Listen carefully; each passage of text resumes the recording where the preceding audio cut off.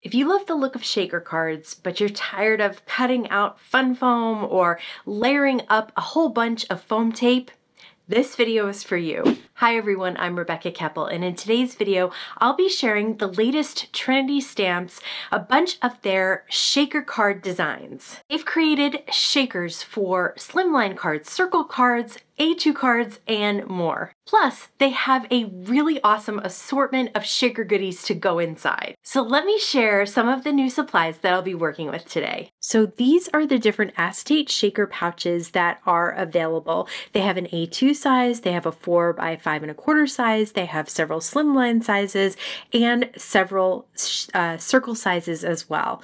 They also have some tape that you can use to hold the shaker pouches together, and they have a sheet of that tape that you can die cut, and I'll show you how to use those. There's also plenty of shaker goodies. These are so cute and colorful. There's rainbow glitter enamel dots, as well as wavy lines background stamp. This is the Sea Life Silhouettes clear stamp, also comes with dies. The multi-porpoise stamp set, which multi-porpoise means that the sentiments are multi-purpose. So you can see there's birthday, Christmas, and all kinds of things with those cute little porpoises, and there's dies to cut them out and the sentiments as well. There's also a underwater scene background clear stamp and dies that cut that out. This is the foiled fish cut and foil die set, as well as the jellyfish wish stamp set, die set, and stencils. So you can use the stencils to color in the jellyfish, and then there are several that you can cut out as well. Now let's use those supplies to make some fun shaker cards. For this first card, I'm going to create with the jellyfish stamp set and stencils and dies, but I'm starting with that wavy lines background, and I'm stamping it with Distress Oxide ink. And I'll add some different colors to parts of the wavy lines to make my waves multicolor so that they look a little bit more dimensional and just have some added interest to them. So you can see I started with a light color and I added in a little bit of a darker color. To add to the underwater scene, I'll add some of the silhouette stamps. So I have the bottom of the ocean floor there, as well as some silhouettes of different fish and sharks swimming throughout. And I just decided to use a darker blue to make a shadow of them rather than have them be very, very detailed.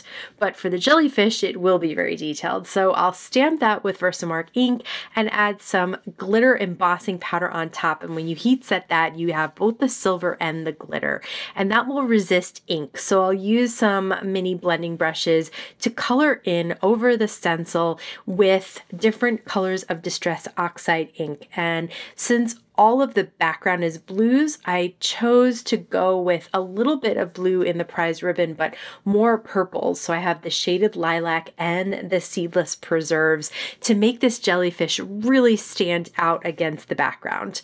Once it's all colored in, I will use the die to cut it out and then just cover up some of the white spots that I didn't want to remain white. I'll cut that panel down to 4 by 5 1/4 and mat it on an A2 piece of navy cardstock. So this shaker I have here is an A2 shaker. It goes from edge to edge on an A2 card, which is 4 1/4 by 5 1/2. So I will place the rip and stick tape down on the back of my A2 panel, and then I'll remove the protective layer on 3 sides only. You want to keep one side protected so that it will remain open and you can pour the shaker goodies inside before you seal it all up. I like to use a bone folder to seal up the edges because the acetate is pretty thick, so you want to get a really good fold, and you want to reinforce that fold and reinforce the adhesive as well. So a little bit of a bone folder going back and forth will do that. Then you have that one spot that's open at the top, and I decided to pour in a whole mix of shaker goodies, then peel off that last protective strip and use your bone folder one more time to really close that up. Actually, this was not the A2 panel to panel, side to side. This was the 4 by 5 1/4. So I did mat this all on top of some silver mirror cardstock to make it an A2 card. And you can see I'm just really tapping to make sure all those goodies kind of go to the bottom so that I can then shake them around. For the sentiment, there was a happy birthday in a nice script that I decided to use, and I also stamped and heat embossed that in silver glitter embossing powder. This is a really fun, colorful card, and I like having that ocean theme for the birthday. That's just something different that I don't normally get to make. So for this card, I'm also using the wavy line stamp, but at this time I'm just stamping it in Versamark ink, and I'll pour some pearl embossing powder on top. The nice thing about the pearl embossing powder is that it doesn't really add color, it just adds shine. So you can see there's that pearlescent look to the waves in the background when you heat set it, and those just look really nice without being overpowering. Now, I was having trouble with, I guess it was my power cord, and so I wasn't able to foil these little fish, but the designs in the center can be foiled and then they can be die cut out. So I used the foil plates to actually emboss the design of the fish, and then I just ink blend on top of those a little bit just to have a little bit of different colors, and then added some white gel pen details.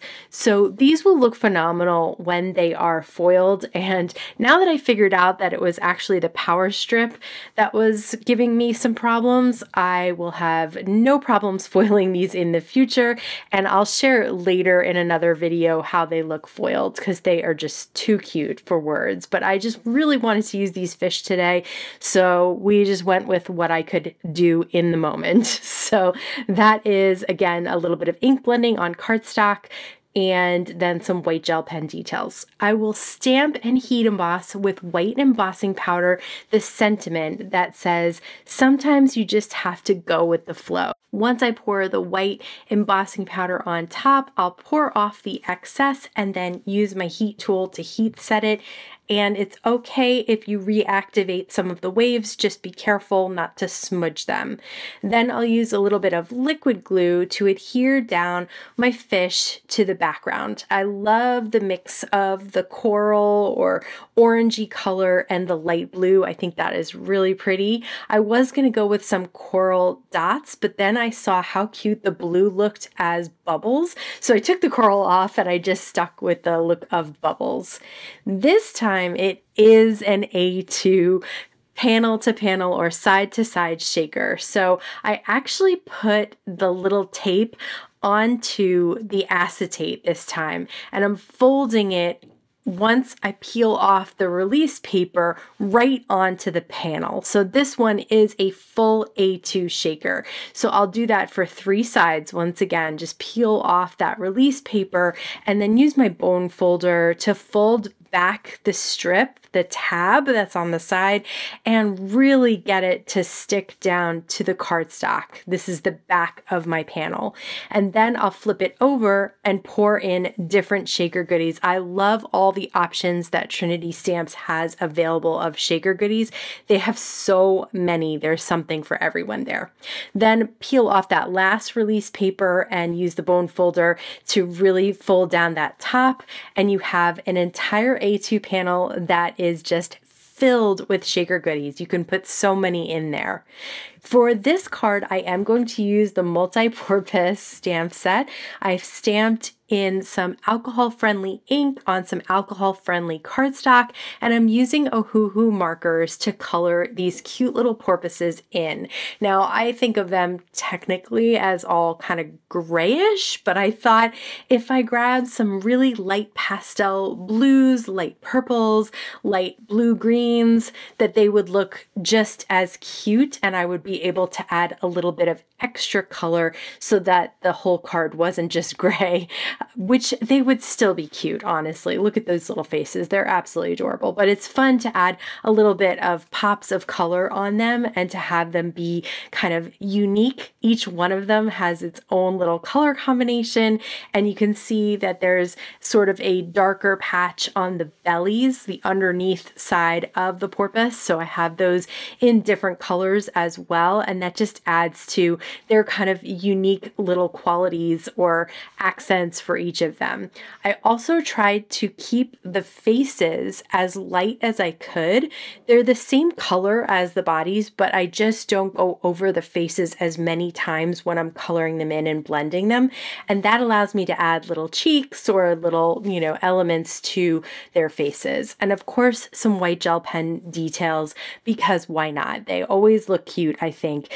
Even if it's just little dots or little lines, you don't have to add anything really specific or do anything really artistic, just a couple of little white dots, and it just looks so much fun.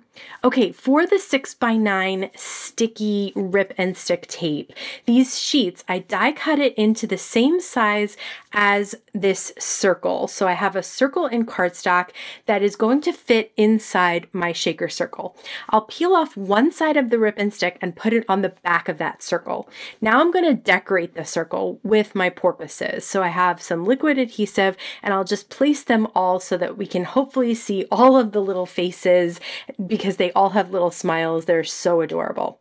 Now, I'll be able to put this inside the shaker panel. So I'll peel off the back protective layer of that circle, and then I'll be able to just fold down all of the tabs in the circle. I'm going to leave a small section open again for the shaker goodies, but all it takes now, because I have the whole back covered in adhesive, is just folding in those tabs. Plus, I'll be able to stick this entire shaker circle down onto my card.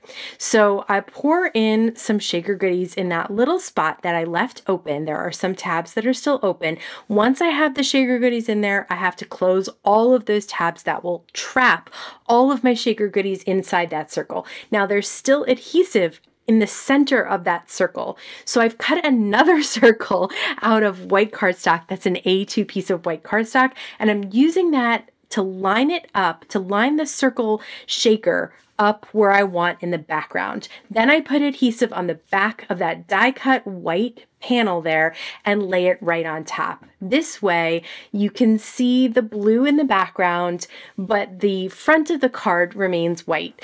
And then I cut out and stamped and cut out some sentiments. This one says, "Happy birthday. I hope you enjoy this all-purpose card." And again, you have that shaker circle in the center. I don't know about you, but I think shaker cards are one of those types of cards that everybody loves to receive. And they look like so much more work has gone into them than they do when you use these Trinity Stamps shaker designs. As always, I want to thank you so much for stopping by and spending time with me today. Please stay safe, stay healthy, and I'll see you again soon. See you again soon. See you again. Again soon.